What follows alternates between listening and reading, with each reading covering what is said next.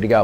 All right, so now what we're going to do is we're going to talk about binomials times binomials. And when you're doing a binomial times binomial, you're going to do distributive property once, and then you're going to do it again. But as this sometimes these binomials turns into trinomials or polynomials with 4 terms, this starts getting very, very confusing. All right.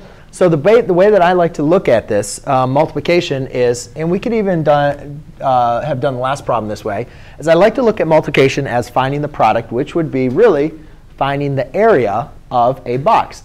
And that kind of takes us back to, again, what we did when we were factoring, when we were trying to find the side lengths of a box, which we're, again, going to revisit again today.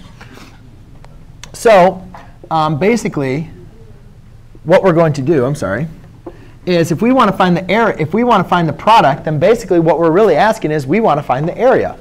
So the area of the box here is what you're going to do is just write one length on one side and one length on the other side. So when you look at the length of each side, basically what you guys can see is there's 2 terms, so I'm going to make 2 sides. Or 2 sides. And basically now what we're doing is, just like I would multiply 4 times x cubed and 4 times 2x.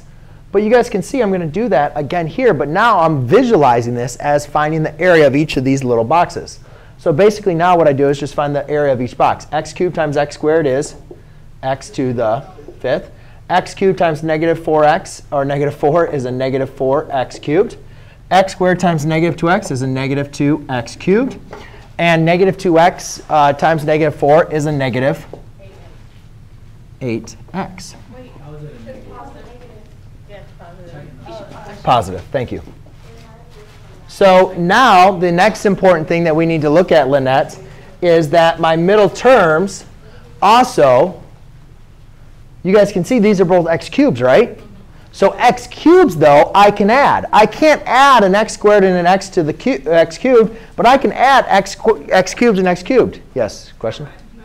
OK. So now when I'm rewriting my answer, I have x to the 5th. I can just combine these together, which is negative 6x cubed plus 8x. And that will be your final answer.